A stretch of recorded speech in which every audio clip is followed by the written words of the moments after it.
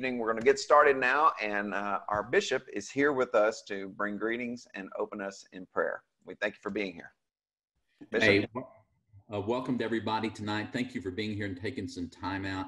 Normally we would do this in person. In some respects, I find this to be perhaps somewhat more convenient and more available for more people. So I appreciate you taking time and setting it aside for this important work that we do together. Let me say a word that the transition from one pastorate to the next pastorate is so important in terms of the strength and the effectiveness of your next pastor. And so that the work that the laity do and you as leaders in the staff parish relations committees of our conferences, of our churches and our conference, are just vital to making this happen. So, of course, I know that you'll find other ways. Jim Ozier later will talk about this, I'm sure, in which you can connect with your new pastor and how you will do that. But I know that during this season that is very different from any other appointment season or time in the life of the church, at least in my lifetime, that everybody's commitment and faith and gratitude for the reception of a new pastor is very important. And of course, how you say goodbye is important as well. And I know that you'll do that well. But thank you for being here. I'm going to be with you for a few minutes. I'm not going to be here for the whole time. So I have another commitment this evening as well via Zoom, because it is my preferred method of meeting. Not really, but it's the only method we've got right now. I now am executive platinum on Zoom. I want y'all to know that. I was able to achieve that status in a very short time. Anyway, it's good to be with y'all tonight. And Bishop, will you open us in prayer as well? Let us pray. Holy God, we're grateful for these who've gathered this evening. We ask your special blessings on congregations who will be saying goodbye to their pastor and also greeting a new pastor in just a few short weeks. Oh God, we'll do this in a time of transition, in a time of an unsettled time in terms of when we will be able to gather in the way in which we had once been accustomed to. But at least during this time, we know that you'll be able to help us find significant new and creative ways in order to continue to be in ministry together. So for Jim's presence with us this evening, I indeed want to offer a blessing of gratitude for him and his work that he'll be doing with us this evening. And of course, we ask your blessings upon all those who are gathered here and their churches that they represent. For it's in the name of the Christ I pray. Amen. Amen. Thank you for that, and appreciate you being here with us, Bishop. And now I'm going to turn over to the mission coordinator for the Center for Church Development, who has worked hard in organizing this evening for us tonight, Liliana Rangel, and she's going to be sharing some of our logistics as well as some of the resources with you. Liliana? Hi, friends. Hope you're doing well. Thank you for joining us this evening. I wanted to remind you just a few things to consider. One thing I wanted to let you know that this meeting is being recorded. So if your lay people are not able to join, I know a couple pastors shared with me that some of their lay people were not able to join. We will record this and we will have it on our website so that we can make it available to you. On the chat function, if you see at the bottom of your screen, where you see chat, you can open up that chat function. And if you have any questions that come up while Jim is presenting, put those in there. I will figure out if we need to stop and ask him those questions, or towards the end, we will be able to ask him those questions as well. You could just go ahead and put your questions in the chat function. And I am uploading the workbook. Jim will be talking and going through a workbook, and I will throw it into the chat box if you want to download it and go through it. If you have it in your hands, I said that earlier yesterday. If you have it, great. And also it'll be in the chat function. And that's it. I'll give it back to Owen. Thank you, Liliana. And I originally went through this Passing the Baton course when I was leaving Christ Foundry, the church that I planted, to become the director for the Center of Church Development. And there was one statement that Jim shared that just haunted me. Jim said that as much as the United Methodist Church has pastoral transitions, we should be the best at it. But data shows that we are not, that we don't do transitions well, that when data has shown that a church can actually grow in transitions, so many of our churches do not. And the resources that I received in that transition was so helpful to me, and was so helpful in that pastoral transition that we did at Christ Foundry. When I assumed this role, and I said, we need to do this for every church in the North Texas Conference every time we have a pastoral transition, because it is a great resource. And having Jim lead it is especially a gift, because he knows our churches. He served on the cabinet of the North Texas Conference. He served a number of our churches, and has been a real leader in our conference, and is real connected to so many of our churches through his work with Healthy Church Initiative, and his other work through his work in being my predecessor. So we have a real gift for having him be with us tonight, both as one of our own, from being from the North Texas Conference, as well as being a nationwide sought after expert on pastoral transitions. And so Jim, on behalf of North Texas Conference, on behalf of the cabinet of the North Texas Conference, we thank you. We thank you for doing this. And we are honored to be having you here tonight. And so with that, I'll turn it over to you, Jim. Thanks. Thanks so much, Owen and Liliana and Bishop and others. This is so much fun for me tonight. And then Thursday, I'll be visiting with the pastors. But the reason it's so much fun is I know many of you, and I know your churches. Often when I'm doing these, I don't know anybody. And so it's just, I feel kind of like I'm at home. So I just want to say, relax. We're going to be together about a little over an hour. Hopefully we'll have some time for question and answers at the end. And I kind of want to just set the stage, what I hope to accomplish. And I'll be checking in regularly with Owen to make sure I'm on target. And if I'm not, through the chat, he can just tell me and redirect where he'd like for me to go. So before I get started, let me just say what I'm presenting to you tonight, you're not going to hear any theory. These are best practices that we know work, especially in the age of COVID-19. I work with a number of churches that have already gotten started in the changeover zone, passing the baton. They got started because they were churches in other places. Their pastor was retiring. They had a little bit of a head start. And then COVID-19 hit. And so they had to change everything that we had talked about them doing. And I'm going to share with you some of their best practices that they are using to hopefully stimulate your own creativity. So because these are best practices from around the country, we know they work, but look, they may not work for you or in your setting, and that's fine. So if they don't work, that's fine with me. My goal isn't to get each one of you to buy into everything I might lift up as a suggestion, but rather that when you participate tonight, it will stir your own creativity. And you can write this word down if you've got a place to write, please. The most important word of the webinar, intentionality. We just want to be intentional, especially during this age of COVID-19, and of course, with what's going on in our country right now.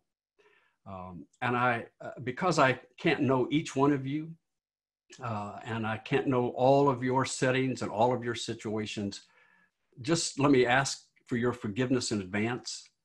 If anything I say during this webinar makes it sound like I think I know more about your church and what you should be doing than you do, I don't. Here's my hope, though, that my experience working with hundreds of churches, many very similar to yours, and your experience being your church at this unique moment in history with its own particular context, that together tonight we can come up with some ways to have a real plan of action for your church to say goodbye to your current pastor and hello to your new pastor. So also, since I can't know all of your settings and situation, and I'll be kind of painting with a broad brush this evening, Owen has arranged this so because you've registered for this, you're entitled to a free Zoom consultation with your SPR committee, with me later, just to address any specific issue and concern that you might have that I might not get to tonight. And Owen or Liliana can tell you how to contact me and how to reach me. Before I even start talking about the workbook and our process, though, I just want to take a moment, having spent many years in the North Texas Conference and feeling like this conference and these churches, you all made me who I am today, molded me in ministry. And I just want to say, you are passing the baton in the weirdest, strangest, most difficult time. And all of us we're cloaked in anxiety about the future. We have so many questions, not only about COVID-19, but also just about what's going on in our world today. And our hearts are really, I'm sure, are just heavy as heavy. So while what I'm sharing with you tonight, I think is very, very important, and I'm sure it is for your churches, I don't want to for a minute to make it sound like it's more important than the current reality that all of you are dealing with right now. Can I get an amen? And let me just say, while you are all, I don't know your particular setting, I'm sure some of you are just so excited about getting your new pastor. Some of you may be not so excited about losing your current pastor. You've got such a host of emotions and perspectives that I can't possibly know. But I do know this, having served on the cabinet for 7 years, the bishop and your cabinet have done the absolute best they can do to try to make good matches.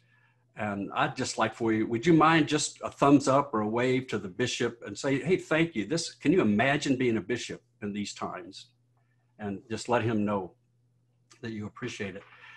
And then Bishop, could I ask you real quick, because I don't keep up with all the conference stuff. So what is the current plan now in the North Texas Conference in regard to starting date for churches? When can churches begin to gather together in their facilities, that kind of thing? Would you mind just? I don't mind talking about that briefly. So I need to tell you, this is not, we don't have a target date yet. We've been open with both the East and the Northwest districts simply because of size of churches and being able to social distance easily. Some of those about being able to begin to gather for worship, provided that all the protocols are met. We know that that some of our larger churches in that district may have some challenge about meeting the protocols simply because of social distancing. We're still watching the numbers in what I would call the Dallas area, which includes not only Dallas County, but Denton and Collin County and Rockwall. Some people think we should use Coffin County as well to determine that. We're still, they keep moving on us. We think we're going down, and then they started back up. So we want to get a period of time in which we feel like your people are going to be safe. And what I want to, and I've said this to a couple of people at something the other day, and we want all of our clergy to be safe too. It's not like we're asking them to put themselves and their families at risk at this time. And I know that you understand that. So our whole goal has been to do no harm, either to people who gather for worship or clergy families as well. We may be close. I don't know that. We're gonna do a little visiting about that tomorrow. And our largest membership churches that worship our largest number of people every Sunday have said that they will probably open later or just very slowly in order to accommodate people, because they will not be able to social distance in the ways in which are preferable. Anyway, so that's where we are. There are ways in which things can happen. We now have the musicians in the conference have started to be very clear that in terms of music or congregational song, that may be out for a time even. And I know that sounds strange, but when you get those things from experts across the country, I will acknowledge the CDC has removed that. However, everybody involved in music and things like that are somewhat concerned. I thought we were getting closer, but this last week has not said that. So we follow it closely, and we're looking at ways in which it's gradually reopen. We've not been closed. I want to say that. I do want to say that there's been a lot of great ministry that's happening. And so many of our churches report there are more people engaged in worship now than there were before we stopped gathering. And many of our churches, and some churches have had no financial difficulties. In fact, they've seen an uptick in generosity. So what we believe, there's been a lot of imagination and a lot of vision and just a lot of faithfulness, and continue to be the church and community. So I'm very grateful to all of you for that. Thank you. And, you know, I'll be obviously talking tonight about passing the baton with our metaphor, because you're in the changeover zone. And this is a little different in the webinar forum than our live workshop. But given that none of us have ever gone through anything like this before, not only with COVID-19, uncertainty about the denomination, and then the heaviness on our heart and our soul right now, right, about social justice issues and what's going on. I mean, friends, don't be surprised if you drop a baton or two along the way. Nobody's going to get this all right all the time. So let's just grant each other a lot of grace when we're doing this. Lay folk, grace to your pastor leaving and your pastor arriving. I'll be asking the pastors to do the same thing. So nobody's going to get it all right, but we're going to have a great time and a fun time trying to. And I will hope to get you started with that tonight. So you did receive, most of you received the workbook, and Liliana has put it there in the chat room. I really encourage you to download it. If you had an opportunity to print it out, that'll be helpful. But I want to go through the workbook while we get started here. So the workbook is 26 pages. Now, relax. We're only going to go through 2 or 3 pages tonight. But I want you to have it in your hand so you can see how we train others in the process. So it's in sections, like there is a section just for DSs. And we use that when we work with cabinets. There's a section for the pastor saying goodbye. How do you say goodbye and set your successor up for success? There's a section for the pastor arriving. You know, how do you get onboarded and get off to a running start? But tonight, our focus is the section on the role of the local church. So that's what we'll be focusing on. Now, that 26-page workbook includes 10 pages of resources, and I really want to encourage you to use those resources. So the first few pages you'll see are a list of names. These are lay people, SPR committee chairs, church leaders, and clergy who have successfully gone through the changeover zone. And they represent churches of almost every type and size and setting that you could imagine. So if a couple of weeks down the road, if you feel like you're spinning your wheels or things aren't going right, feel free to contact any of those folks. They are more than happy to share from their own experience. So layperson to layperson, or large church to large church, or smaller membership church to smaller. I tell you, one of the great things, I bet you've seen this too, that's happened as we deal with COVID-19, is I have never seen our churches more connectional than they are right now. And all these are folks that just say, hey, let us help anybody you're working with. So you can contact them, and I'll be sharing you some specific examples in a little while. Also in the workbook resources, it will direct you to our website. And on that website, we have dozens of videos, real live videos that churches have just used recently or the last year or so to introduce their new pastor. And also to share with you in video form how they've figured out how do you pass the baton virtually. And you can go on those. Now, the idea isn't for you to copy them, but again, I hope it will stimulate your own creativity. Our churches have already, as the bishop alluded to, have been so creative. So we'll just don't let this COVID-19 thing, don't let the issues in our world right now stop us from having a great transition. It's so important, especially when there's other uncertainties. Let's minimize the uncertainty about saying goodbye and saying hello. And then you'll see also in the workbook, pastors, a lot of resources that we have used, that churches have shared with us to help you throughout the entire first year of your appointment to be able to get off to a good running start. So I really encourage you to take advantage of the resources in there. The inside page has a little information about me, but many of you know me. I've spent my career in the North Texas Conference, and it's really not about, it's not about me, it's about you, and it's about your churches. So I'll be directing my work tonight toward the SPRC chairs and the laity.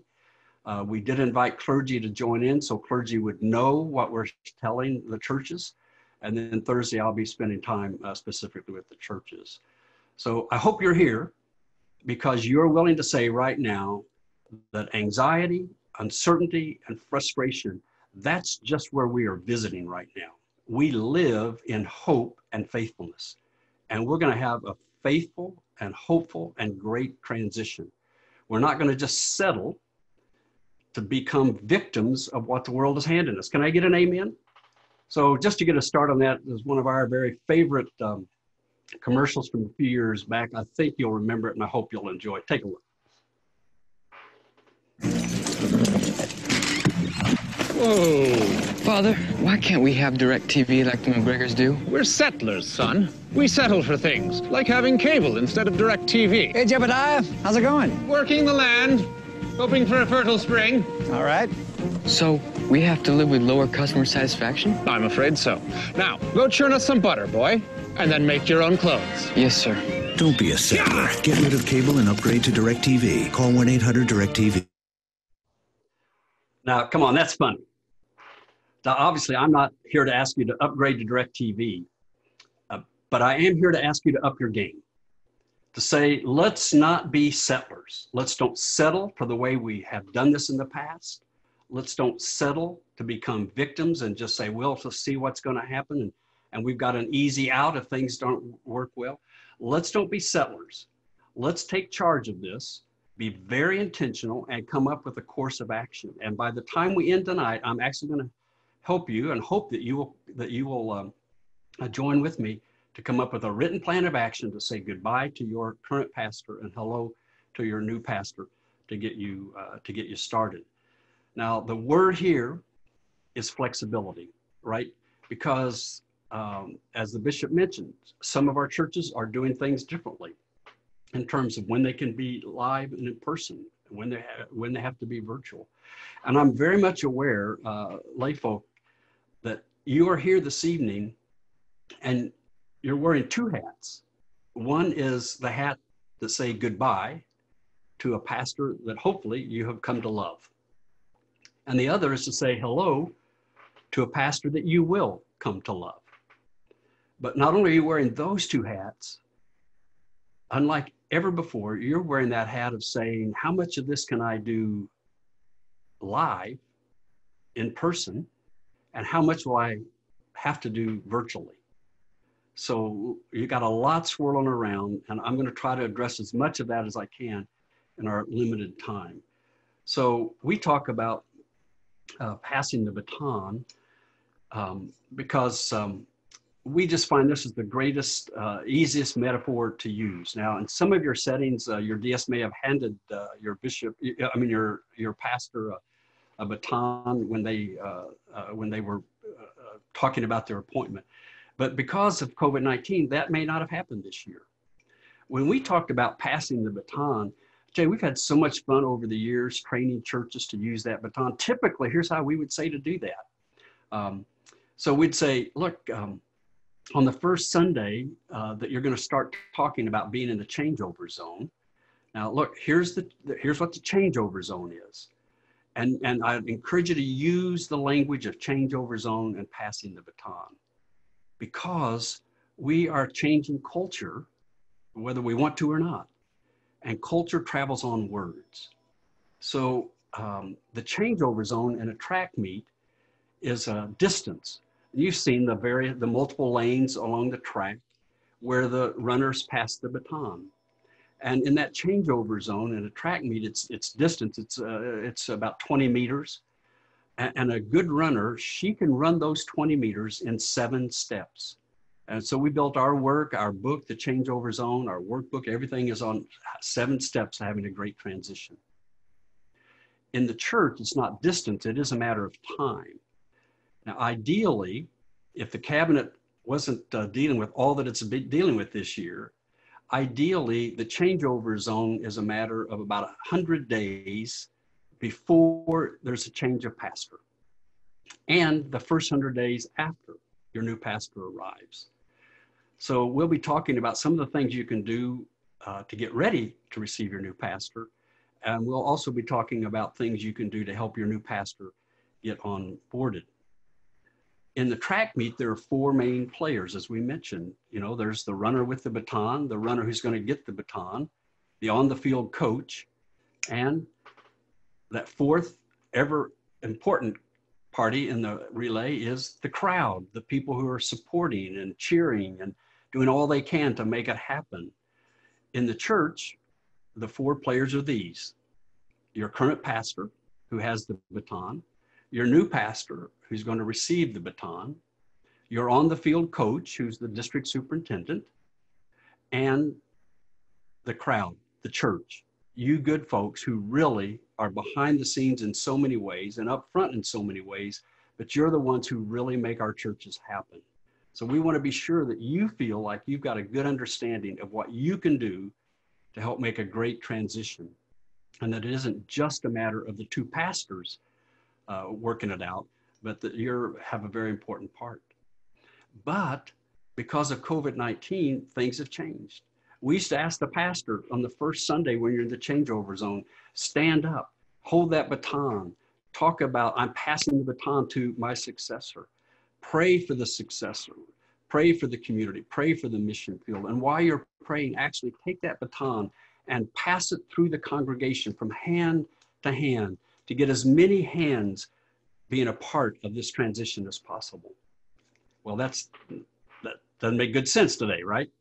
So we have to figure out other ways to pass the baton in a visual, metaphor, image-driven way that creates a great culture. So today we've got to figure out how to do it with temporary batons. So take a look at this one church. This is a church I worked with in Virginia. They started the process feeling like they were going to be passing that baton throughout the congregation. The pastor was going to take the baton down to the children's area, and every child was going to touch the baton. They were going to be taking the baton to the hospital so the hospital patients and doctors and nurses could have a hand in passing that baton. It's great imagery, but probably won't happen this year. So here's what they did. They were so shocked when they couldn't meet, just like you were, remember, when you first got the news. But instead of living in frustration and despair, they just visited there for a short time and they said, we're going to live in hope and faithfulness. And so they turned their creativity loose and figured out ways to virtually pass the baton and talk about passing the baton. So take a look at this video. Now, please don't judge this video on its professionalism or its perfection. This was something they did in a week, but judge it on its creativity and its messaging. Take a look. That's the way we all became the Brady Bunch, the Brady Bunch, the Brady Bunch.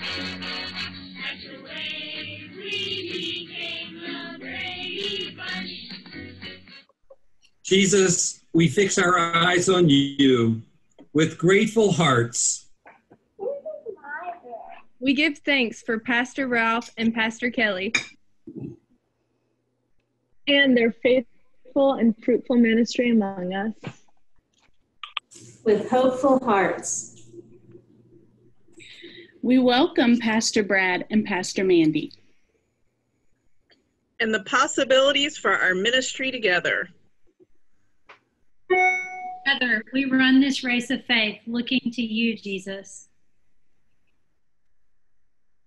the pioneer and perfecter of our faith. Amen. Amen. Amen.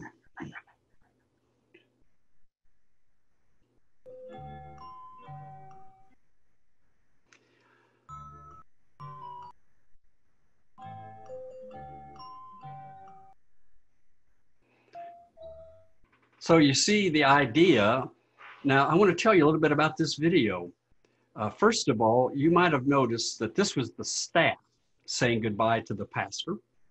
And each baton, just the old discarded paper towel roll, was decorated unique to each staff member. And they are gifting their pastor, who's retiring, with all their batons, with messages written to him about his future.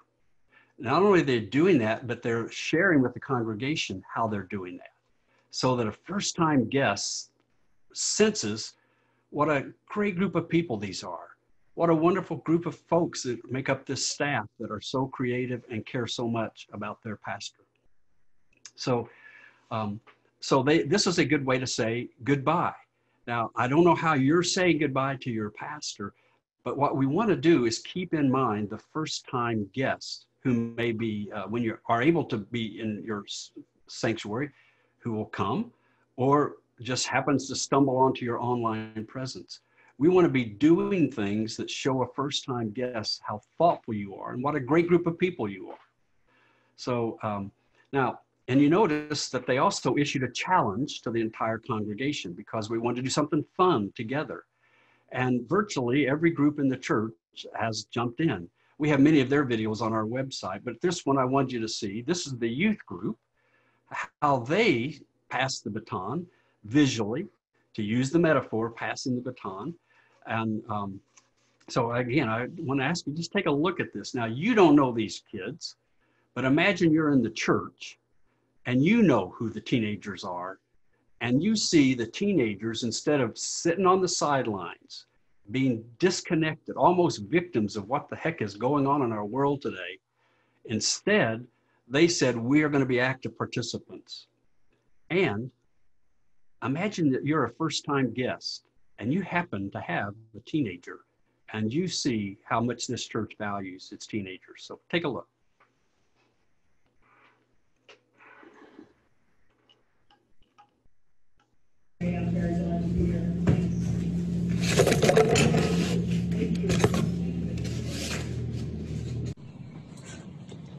Easy. Here you go. Take it to Zach. Thank you.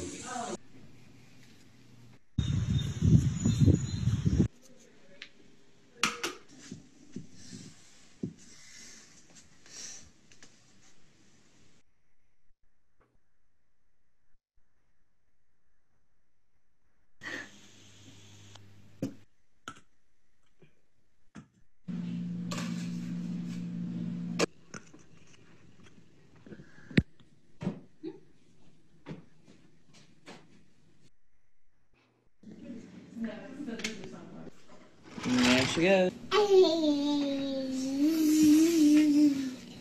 Where are we gonna go? You like it? Oh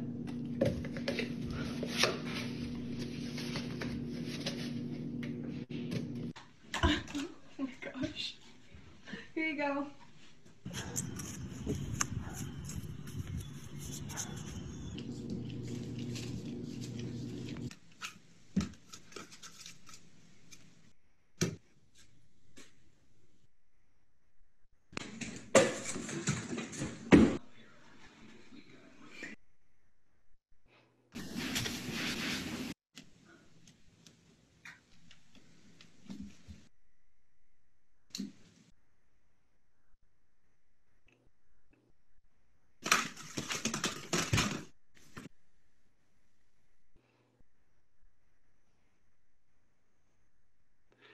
Now, again, I hope you're not looking at that saying how cheesy, how crazy.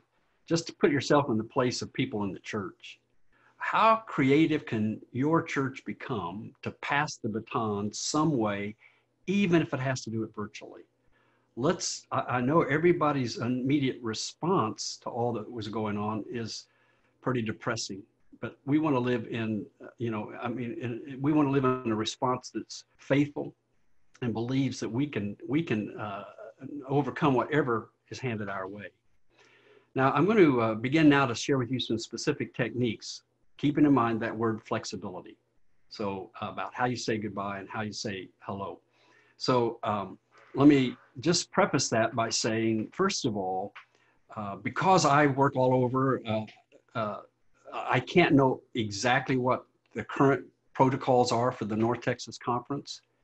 So if I say anything that you don't think seems to quite align with the current protocols of the conference, however they've been communicated to you, or they don't align with something perhaps that your district superintendent might have told you, if they don't align, go with your DS. Your DS knows you much better than I do, knows your church setting and its situation. So if it's not quite the same, just go with what your DS has to say. So would you turn in your workbook, if you have it, to page 15, and you'll see our action plan quadrant. And I'm going to ask you to start doing a little work right now for just a few minutes. So it looks like this, and let me just kind of go through this with you. It's on page 15.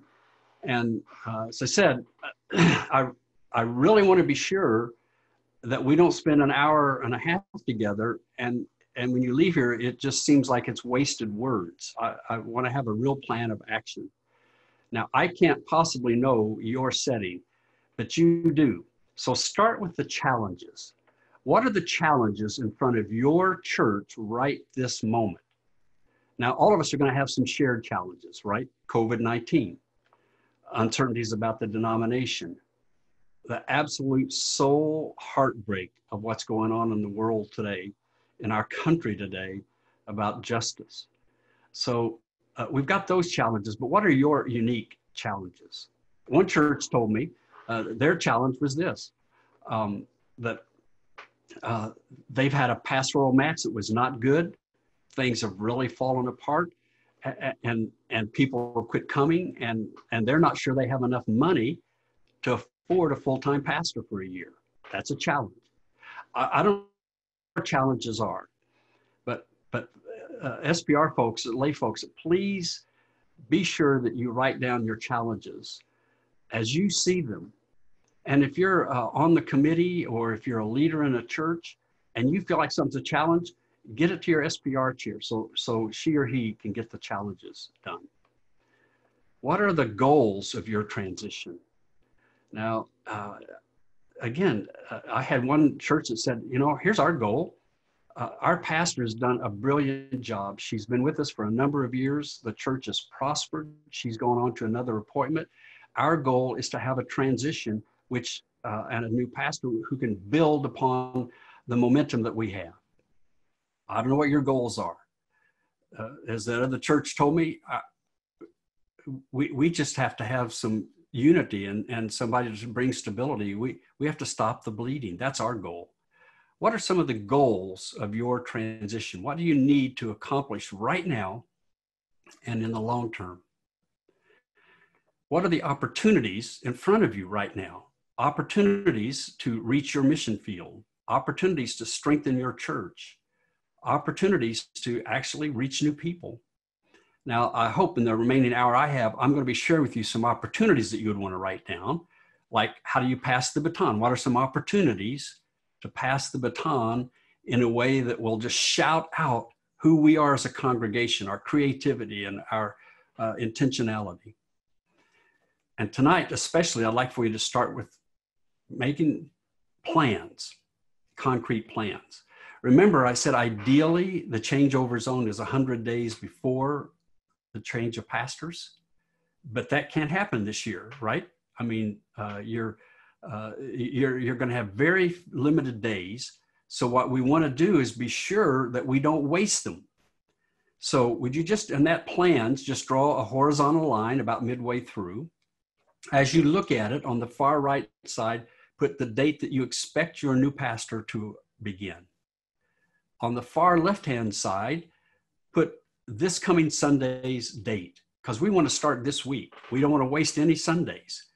And then just put a little slash, a vertical slash for each Sunday so that you can, together, you can look at your church calendar, the calendars that people operate in your community, and you can know what's coming up each and every Sunday. So you can plan either to leverage what's coming up or work around it, to say goodbye and to begin to say hello. Now, even as we talk the rest of this evening, if something comes to mind, just write it down. Get it in action. Now, SPR chairs, we recommend that if you have not yet done this, the very first thing to do, to do it this week, is to put together a transition team. Now, hopefully you already have that, but if you don't, this is a good time. Just start it. One of the challenges is we don't have a transition team. Some churches, many churches, just use the staff parish relations committee to be the transition team, and that will work. We recommend, however, to expand it a little bit and have a transition team that would consist of a couple of representatives from the SPR, a couple of, if you have staff, a staff member or two on it, other leaders in the church, influencers who love the church, people who are pretty detail oriented, because your transition team will take what the goals and the opportunities that you're going to identify in the SPR committee, and they're the ones who would actually carry out the plans. So we want to be sure that nothing falls through the cracks. That's the first thing. And then within a week or 10 days at the latest, I mean, it's kind of late here, as the bishop acknowledged. I mean, it's just been a tough year. So please get with your current pastor, your incoming pastor. I think most of you know who your new pastor is going to be, and your transition team, and compare notes so that everybody's on the same page about how you're planning to say goodbye and how you're planning to say hello. Does that make sense? Now, if it doesn't, let me know in the chat line, and Owen can stir questions. So I want to ask you to be doing that. And so we don't just stop with this evening, but just as quickly as you can, get together to put your transition team in operation.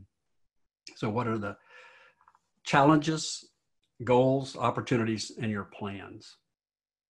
Now, here are the three big things that you can be doing right now to get started, to say goodbye in the best possible way. All right, you ready? If you want to write these down somewhere, the first is this: your attitude. Your attitude. Now, I know that seems trite. You've probably heard it in other kind of things, but when my experience as a church consultant, working with hundreds of churches all over the country, I can tell you without a doubt, the single most common thing that torpedoes a church's mission is an attitude that's negative in the congregation. So there's so many things you can't control. You can't control, you couldn't control, COVID-19. You have very little control over what our denomination is going to do. There's so many things you can't control. And if you focus on those, you'll fall into despair and frustration, and you'll be reacting. But you can control a few things.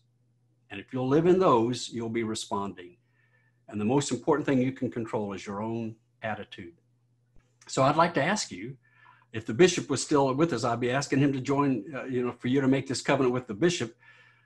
I don't really have any authority, but I'm going to ask you, would you make a covenant tonight, right here, that after this webinar, from this day on, not one negative word about the appointive process as it relates to your church? Friends, here's why I say that. You're a leader in your church. Your negative word, your mumbling or grumbling or complaining, your negative word, when it's repeated, becomes a negative sentence. And when it's repeated, it becomes a negative paragraph. And when it's repeated, it becomes a negative page. And when it's repeated, it becomes a negative narrative.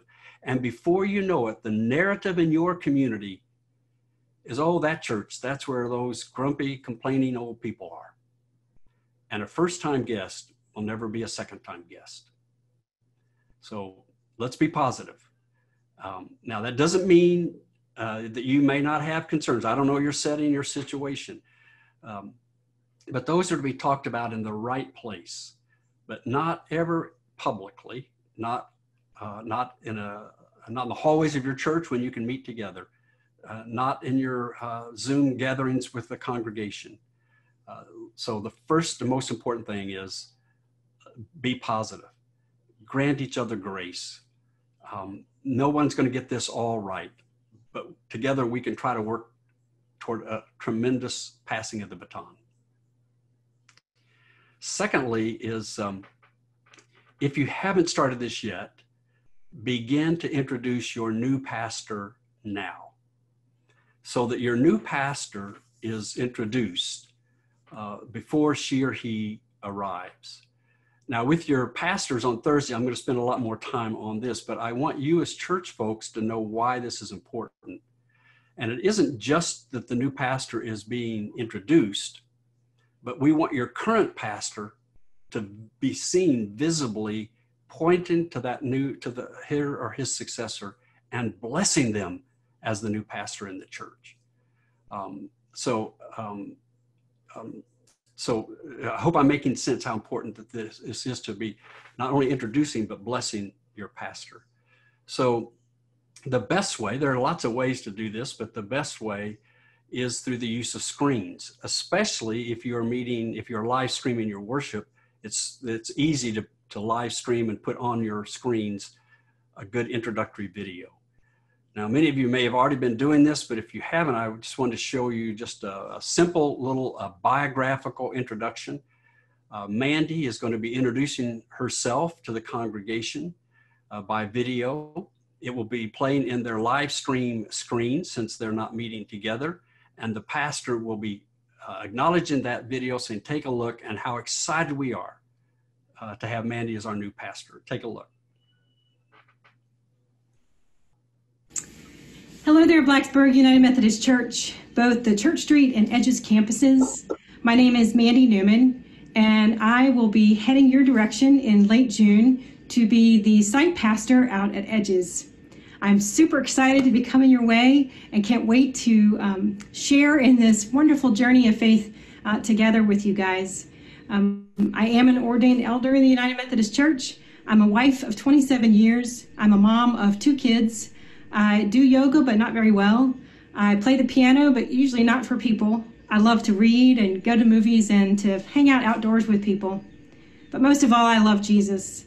And I love to share the love that Jesus has for all people with others, and to be in a community, to be a part of a community where we can ask questions and learn together and figure out how we might live our faith in this sometimes crazy world. Please know that I have been praying for you all and will continue to do so, and I invite you to also pray for me. I understand we'll be sharing a few of these video clips in the coming months, and I look forward to doing that. And I can't wait to hear all your stories and meet you guys. So in the meantime, may the grace of Jesus Christ be with you all. So very simple. Now, when we say introductory videos, please don't spend any money on them. Don't spend much time on them. It's time, if you haven't yet done this, to contact your new pastor and ask her or him to produce a simple video like that to send to the church, so that you can be introducing your new pastor well before she arrives or he arrives. Does that make sense? Again, if you have specific questions, I'll be glad to address them in your follow-up Zoom. So first thing you can do, check your attitude, make sure it's positive. Second thing you can do, plan now.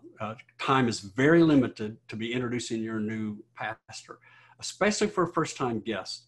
A guest wants to know that where they're going, that people are intentional and thoughtful, and they want to see a transition that is targeted. And so be sure that they're seeing their new pastor, and they're seeing their current pastor bless that new pastor, if at all possible. And sometimes that's not possible. If you don't have time to use videos, or if your setting doesn't allow for it, we'll be training the pastors Thursday about using selfies. So you just get lots of selfie pictures of the new pastor. The new pastor's not just the mugshot in the hallway, but family, life, pets, things like that, to be sent over every week, so that the new church gets a chance to get an idea of the flavor of the life of their new pastor. Some churches, I work in some conferences where geography makes it very difficult to have even Wi-Fi access. But these churches haven't let that stop them. So what they do is they use selfies, but instead of using them on videos or on screens, they just use the selfies. They send snail mail out with a little flyer that they made of our new pastor. Maybe have the pictures on the inside of the worship bulletin cover, something like that. So don't let anything stop you. Just say, we can do this. We can be creative. Just go crazy. What are some of the opportunities that you have right now to not let COVID-19 or anything else stop you from having a good passing of the baton in the changeover zone? Is this making sense? So I'm aware that I'm giving a lot of information and you all are processing it as best you can in your own setting. I know, again, the heaviness of everybody's heart and anxiety. People are uncertain. And there's a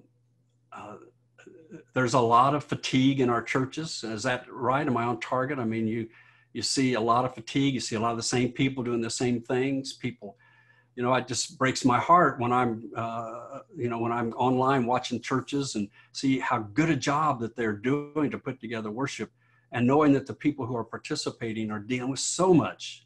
And so there's just a lot of fatigue that you have to deal with, but we can deal with it, and we can energize our congregations through having a great transition. So be flexible. I recommend you talk to your church starting this week. Hey, we're in the changeover zone. We're passing the baton. We're going to figure out how to do it the best way we can do it, to show who we are and to show our passion for doing things in a good and in a good way. Here's the third thing you can do. Begin now. It's time this week. Begin now. Put this in your plans. Begin planning for the listening tour for your new pastor. So, the listening tour is something I want to spend a little time with. Pastors tell us wherever they go that it's probably the single most important thing they do to get started, to really get an idea of who the church is and what the church's story is and what its narrative is. So if you would please turn to page 8, just take a flip over and look at page 8 in that workbook. And I want to talk about the listening tour. Now, the listening tour is just that. As a matter of fact, we really recommend that you begin to talk about it and message it, market it, advertise it as the listening tour. Some churches do this. You probably have been a part of the church. You've probably done it in years past. Slightly different than the way that we've learned to teach it. Some churches do it. They call it meet and greet or chat and chew or something like that. All very clever, and that's okay if you have to do it. But you're better to focus it on words that help create the culture you want to create. Listening. You want to know your new pastor is going to listen. And if you happen to be situated in or near a college campus town or a military town, tour speaks the language of that generation. So you're having a listening tour. So now we're going to be flexible. I want to spend some time talking about doing the listening tour as though you can do it live in person. And you may well be able to. The listening tour won't start until July or August. But you may not be able to, or you may decide, even if you can, that that's not a smart thing to do. I want to walk through doing it personally, live, and then how to do it virtually if that doesn't work. So ideally, the listening tour is done in homes. So if you're an SPR committee and the current pastor together, you would organize the listening tour for the new pastor. Now, if you're a pastor and you're leaving, you're helping your church organize that listening tour. You won't be participating in it. The new pastor will be participating in it. So the organizing is done over here, And after the handoff, it's executed, it's done. So to get it organized, first of all, decide how many listening tour sessions that you need. If you're going to do them at homes, we recommend that you, the congregation, be placed in small group settings that would be meeting in someone's home. If possible, you might have reasons to say that would never work for us. But so you just determine how many do we need. And usually what churches do is they just take their average worshiping congregation and divide it by 10, and that gives them a good starting point, how many you might need. Some churches, they'll do 2 or 3. Other churches will do 15 or 16. So it just depends. The idea isn't to get 100% of your congregation in a listening tour, but it's to get a good number so that the new pastor really gets a chance to learn the story of the church. Now, if you are able to meet in homes or at a church or something in July or August or September, we'd like to be sure that whenever you have one scheduled, and when you schedule them, remember, SPR chair, when you schedule them, you have to coordinate with your new pastor. So if you say, we're going to do one on July 13th, you got to be sure that the new pastor is signed off on that on their calendar. So you kind of come up with how many, projected dates, contact the new pastor. You all come to an agreement about which dates, where they'll be. The listening tour session is about an hour and a half. And in that hour and a half time period, you have a little short time for refreshments. And then you gather around and you address what we recommend are 3 specific questions that we'll be going over. Now, if you're able to meet in homes, SPR chair, not only are you going to help organize it, but we find it's really helpful if one of you, somebody on your staff parish relations committee or your transition team or your leadership team, you would be the Uber driver. You would take the new pastor to each session to minimize the new pastor getting lost or being late for something they can't control. So you go, and then when you're there, you are the scribe. That is, you'll be taking notes, and I'll shortly tell you why that's so important. So when you get there, have a little pie or coffee or whatever, and then you address these 3 questions. Now, you may want to come up with other questions. That's okay, but be very careful about the kind of questions that you ask. We're not trying to invite controversy here, but people learning the church's story. We want to send the questions to them in advance. And you'll see in the resource book, you've got sample letters to send to SPR chairs about the questions. So on page 8 at the top, here are the 3 questions if you'd like to fill in the blanks. Number 1, what is one thing that I, as the new pastor, need to know about this church? Number 2, what is one way that we are going to reach new people in this area? From the get-go, I hope you'll agree with us. All of our churches, all of our pastors, no matter what other priorities you have, among them must be, we have got to reach new people. Can I get an amen? We just have to reach, that's why we're here for. And you'll get great ideas. I tell the pastors, you'll get great ideas from lay folks on how we can be very intentional about reaching new people. Number 3, what is one dream that we have for our church?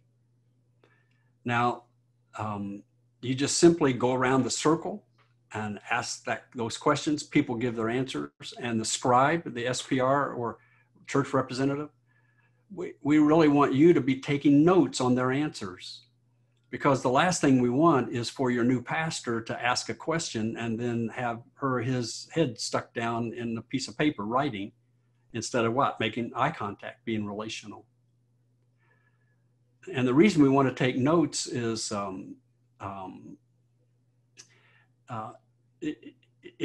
we'll be coaching your new pastor.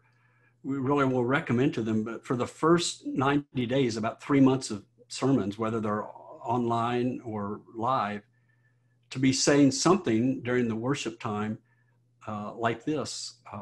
This is what I heard at the listening tour, because we want a message that I'm here to listen and to learn who you are, before I try to come in and just come in with my own agenda. But, you know, it's about you as the church, and we want to know who you are. So that's the listening tour. All right, now, there's a lot of material there. It's spelled out in the workbook. And again, if there's something that would be helpful to follow up on, we'd be happy to do that. Now, Owen, I want to defer to you for just a minute. I have about 30 minutes left, and I want to leave a few minutes for questions. I'm getting ready to talk specifically about the role of the church, but is there any question right now that you see that I should be addressing that I haven't touched on?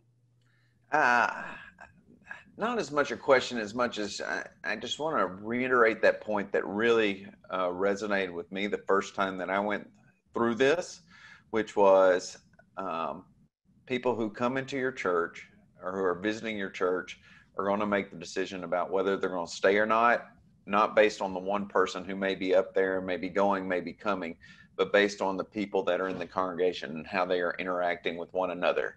And if they see you having fun, if they see you fellowshipping, if they see you loving, then that is what makes them want to be a part of that congregation and to connect with you and basically have you be a part of their life and them be a part of their life. And so I want to reiterate that is a lot harder to do in this season with COVID, but the cheesy low budget videos that we have seen, they were making me smile. And just that word that Jim started off with, intentionality, and just thinking, how can we make this fun?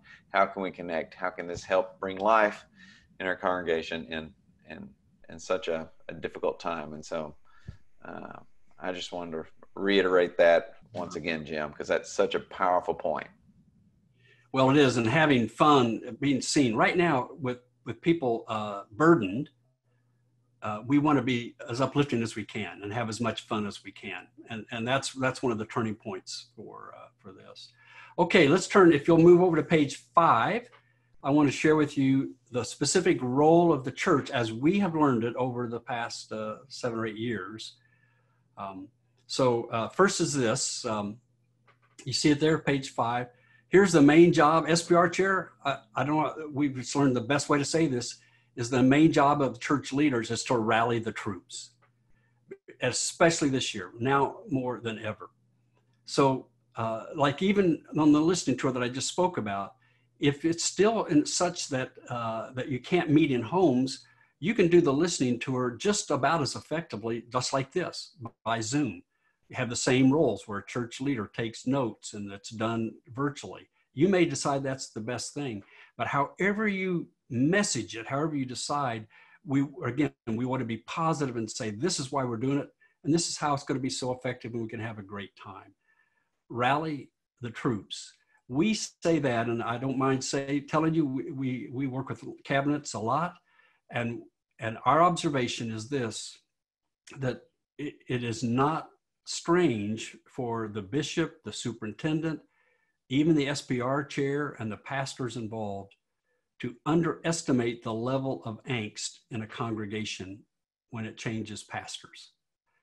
So just know it's out there. So we want to rally the troops. So hopefully this will help do that. So you see there's the first bullet is the age response ratio. And this simply means there's a rule of thumb, the younger a church, for instance, if you happen to be a startup, you're 6 or 7 years old and you're having your very first change of pastors, I don't know if somebody's here like that, generally it takes more intentionality and a little longer time because the church has never gone through it before. On the other hand, if a church that's been around for a while, you've probably had a number of pastoral changes. Can I get an amen? And so you've got track record, you've got history, you've got experience, you've also got fatigue. It almost can fall into the trap of just being ho-hum. We're having another change of pastors. We're just going to see what happens. We'll get through this. We want to change the culture to, this is a time for us to pass the baton. We're in the changeover zone and we're going to grow through this. We're going to do things in such a compelling way that a first-time guest will walk away saying, these are the kind of people I could hang out with. That's how a church grows. Whenever somebody has a relational connection to the church as a whole or to some member of the congregation, you've got a good chance for them to become a second-time guest. And go ahead. Jim, there was a question that was lifted up by our incoming North Texas Conference lay leader, Kim Brannon, about what is the role of the laity in making some of these announcements about these pastoral transitions. The staff has been playing a large role in the multi-staff churches, but what role should the laity be playing both in single staff churches as well as in multi-staff churches? Thank you. And who's the incoming person? Kim Brannon from University Park United Methodist Church. So a huge role. In a minute, I'm going to show you a couple of videos about that. But as much as you can, like making announcements, messaging, the more that can be done by the laity, the better. Because again, I look at this from the perspective of a first-time guest. They really don't want to come mostly to be a consumer of the preacher. They want to be a producer of the church. They want to be a participant. So we really encourage lay people to be central. Even in my first example about holding the baton up, only time it was ever held up by the senior pastor, it was the first time. After that, it's by lay people. Now, it'll be different with COVID-19, but I'd really encourage you in your opportunities, I'd list what are some of the opportunities to let our lay people blossom, to unleash the passion of our laity in the congregation. You never have a better opportunity than when there's a change of pastors to highlight the laity. And hopefully I'll have time to talk more specifically and show a couple of videos about that. Okay, now, so that age response ratio. And the reason we list this is because churches that have been around and have had a lot of change of pastors, unknowingly, those churches can be more fatigued than other churches. This is just something they've got to get through. So we just be aware of that. We like to use this little example, that there's two really great ways to re-energize a fatiguing congregation, which tends to be older churches that have done this a lot, and it's just a transaction now for them. One is, put this stuff in their communion cups. Now, come on, that's not really. But the other is to have an absolutely great passing of the baton, where all the energy of the church is focused on this marker moment in the life of the congregation, saying goodbye and saying hello. So use that metaphor of the baton. Figure out ways that you can use it. Rally, if you're following along, filling in the blanks at the third bullet, rally around prayer. I don't know what your prayer practices are in the church, but you never have a better opportunity to focus the congregation. We're in the changeover zone over the next 3 or 4 weeks. Let's come together virtually or in person to pray specifically about our pastor, where our current pastor is going, if they're retiring or going to another church. Let's pray specifically about for our new pastor and that new pastor's family, for the community. Some churches do this one time, others will do it every week. I don't know what your setting is. That's why you want to get it in your plans. How are we going to rally around prayer? And through Bible study, same thing. Try to find a way when you can highlight either in your Sunday school classes, your small group setting, your online teachings, online settings, to have a concerted Bible study about passing the baton. We have one in our book. Lovett Weems has a number of them online from his work. Find a character, Elijah to Elisha. Find somebody that you can have a Bible study on that focuses on the biblical underpinnings and basis of passing the baton from one to the other. And the next is to highlight your identity. Again, I don't want to blow past this, but time is very short. It's really important that that the identity of the church is highlighted every Sunday, so that this doesn't just become a pastor-driven time. And you're able to highlight the identity in a number of ways. Here's a few. The first is this. Start this Sunday. We'll be talking to your pastors about this as well. So that every Sunday, somebody, best if it's a layperson, be standing up or part of your own live streaming service to say something like this. This is why we exist. So you're going to have a shoe drive for the homeless shelter. That's a terrific ministry, powerful, a great ministry. Just add the why to the what. We're going to have a shoe drive for the homeless shelter because this is why we exist, to help other people. Especially now, right now, where social justice issues and listening to other people, to be highlighting our identity. This is why we exist, to bring together unity and peace, and so highlight your identity. You can never, all of you kind of know your church's identity, but again, that first time guest, they don't. And so it's important that you highlight it. Otherwise, all the conversation and the energy of the church will be focused on the pastors, saying goodbye, saying hello. And we want it to be focused on the church. You certainly don't need your new pastor to come and tell you what your identity is. You know what it is. Highlight it. Make it essential. We have found this is another great way to highlight identity, to have the laity of the church be telling your story during these Sundays of the transition zone. So we've been teaching this for a while. I want to show you a couple of quick videos. One is just ask right now. You start asking amongst yourselves in your church a couple of questions, and then get quick cell phone videos. You don't want to spend any money on these. They take no time. These just are headshots. One of the questions you can always ask anybody in your church is, what got you here the first time? They'll be glad to tell you. People love to tell their story, and it goes on those screens when you're back in your worship setting or in your live stream setting. So take a look at this young lady from a church in the Atlanta area. Okay, we started coming to the bridge probably in the spring of 2013 because we had some friends that were coming here and we heard some good things about the church, and we just decided to give it a try, and it's been a good fit for our family. Hey, princess! So you see how simple? Now, that's a cute, sweet video.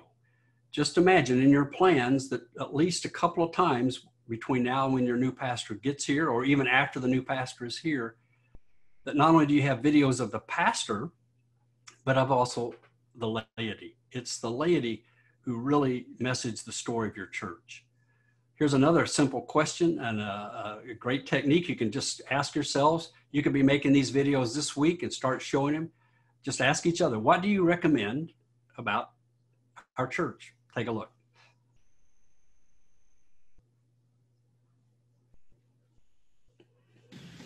This is what I would recommend about our church. We have a very interactive atmosphere where it isn't just coming and listening to somebody speak at you, but you're able to tackle the topics of the day and the questions and doubts that you have with one another in a setting that is friendly and conducive to doing that. So I really enjoy that about our church. So as you can see, very simple, no money. I mean, it doesn't require any expertise. It used to be you kind of had to do lights and sounds and really have good videos, but how do people watch videos today? Well, on their cell phone, YouTube. So it doesn't have, God has gifted us with a great way to message and let lay people tell the story of their church so that it isn't all about the pastor. You don't want to be pastor driven if you can help it. So highlight your identity. Here's the next R, recruit eager people. You seldom have a better chance than when there's a change of pastors to recruit new people for new positions. What are some things that you could recruit new people to do? So here's some, here's filling in the blanks. Here's what churches tell us are the best way to recruit new people. First of all, make it fun. You want to be recruiting for fun. Remember, right now, there's a heaviness in our heart. We want to deal with anxiety with doing some fun things together. Now, that's not to turn a blind eye to the realities of what we deal with. We have to address that. But let's look at some fun ways. So one pastor that I work with, been there for a while. The church, he's leaving. The church wants to say goodbye, and so they're doing what many of you, I hope, are already doing. You're planning what typically are nowadays called drive-by goodbye, so that they're going to do a drive-by parade to say thank you, and they're all decorating their cars. They also discovered this, that their pastor had a long-time hobby of collecting kites.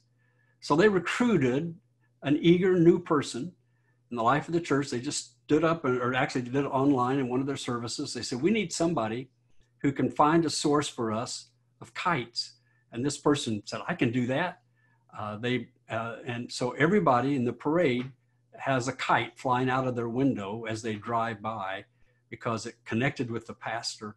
It was fun. The kids and the families had a delightful time decorating kites to say goodbye and say that familiar goodbye to him. Make it fun. Remember that youth group video I showed you where the kids, corny, silly kids, just acting like kids? They had each decorated a baton, and they're all giving their baton to the new pastor. Now, if they can meet in person, they're going to have a time in the worship service to all present their batons.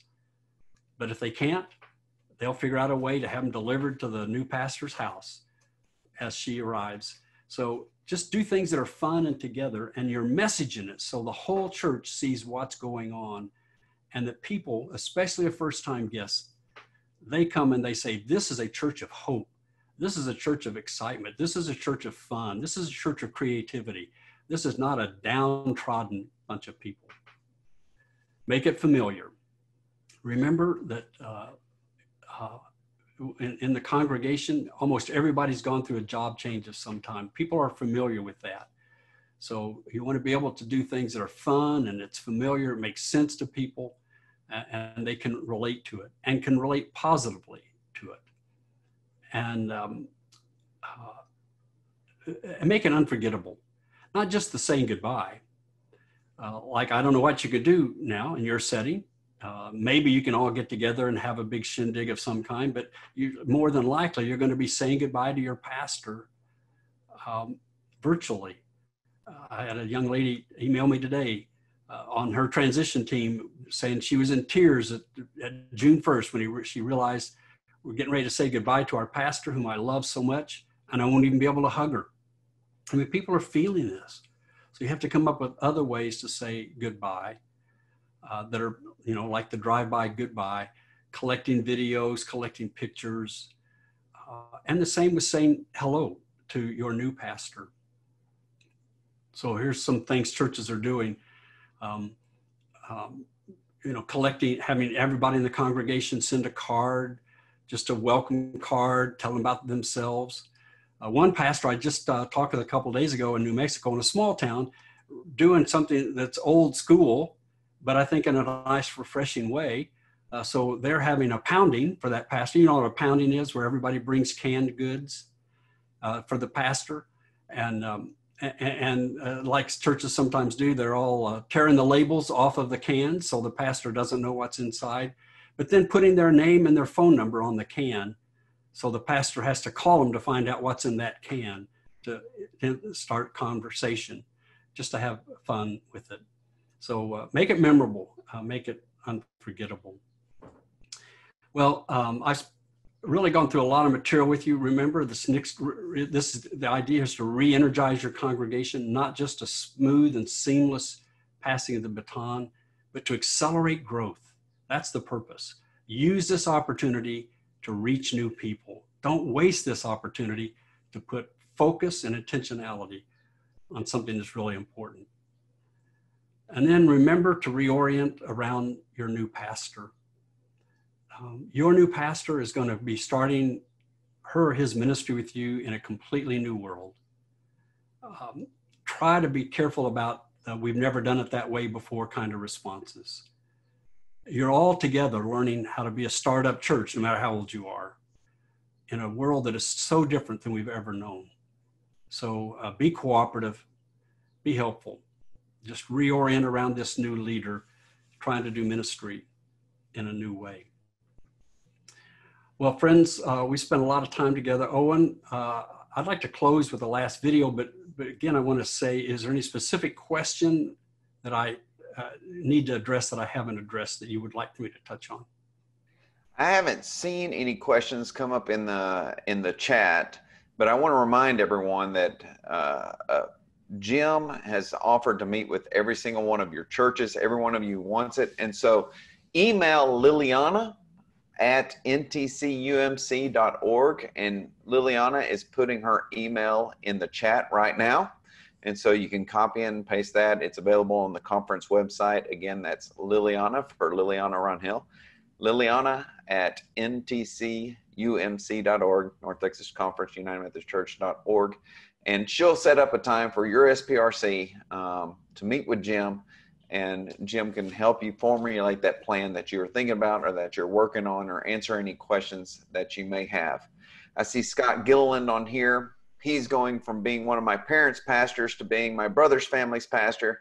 And I know this past Sunday they did the drive-by saying goodbye to him. And I don't know what it was like for Scott, but I know it was meaningful for my parents, and it was meaningful for them to be able to drive by and to bless Scott and Reagan's departure from their church. And so, again, like Jim said, seeking those creative ways of the way that you can connect somehow with your congregation, and your congregation connect with you in this saying goodbye, as well as the saying hello. And so I want to, before I turn it over to Jim to close us out for the night, I want to express my gratitude to first Liliana Ronhill, who has coordinated this event, as well as the bishop's office in getting the invitations out, and a special invitation and gratitude to Jim for coming back and connecting with us with the Center for Church Development, and assisting our churches to make our transitions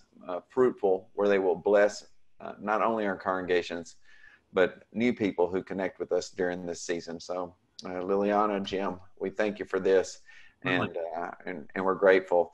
In sign language, this is how they give a round of applause. And so I'll invite everybody, if we can give a round of applause for this ministry tonight. And so I'll turn it back over to you, Jim, to close us out. Hey, is Scott still with us? If he is, Scott, you want to comment on how it felt on the drive-by goodbye? Can you unmute? Scott, you're on mute. Sorry, I had my microphone turned down. Can you hear me now? So it was very meaningful. There's Reagan back there, so if she wants to chime in, good. We got to do it in conjunction with Reverend Dr. Jacob Kiga as well, and so yeah, it was really special. I mean, if you can't see everybody and hug everybody, getting to see their faces, and some people decorated cars, and I'm sure we made way too much noise for the neighbors, but it was a lot of fun. I'd highly recommend it if you're able to do that. Right. You know what we say, friends, I don't know where you are in your planning, your very compressed timeline, but hey, go crazy. You have a great opportunity and a great, time to just say, what can we do that's really memorable, that would just make a difference that people will talk about for a long time.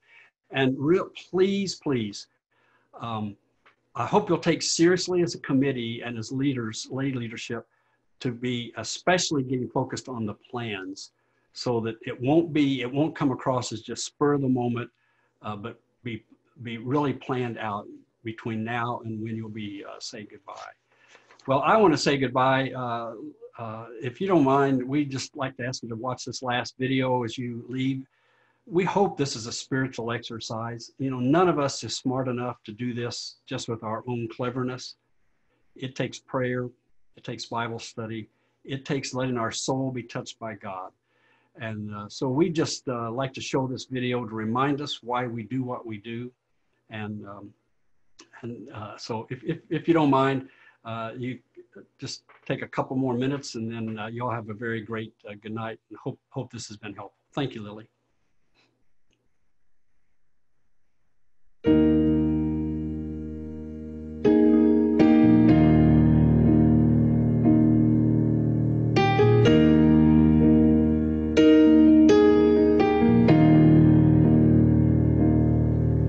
Amazing grace, how sweet the sound that saved a wretch like me.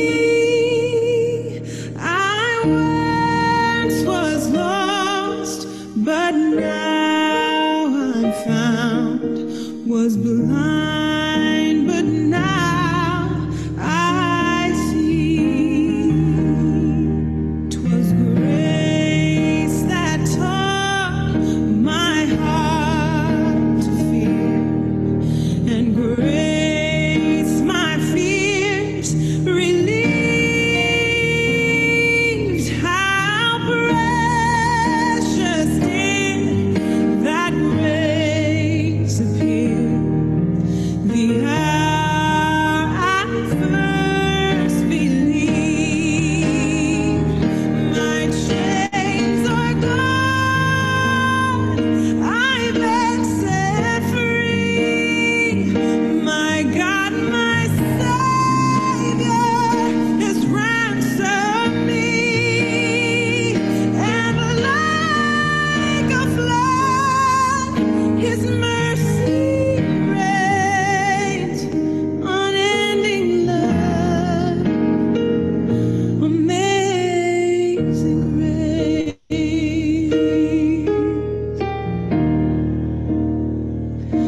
amazing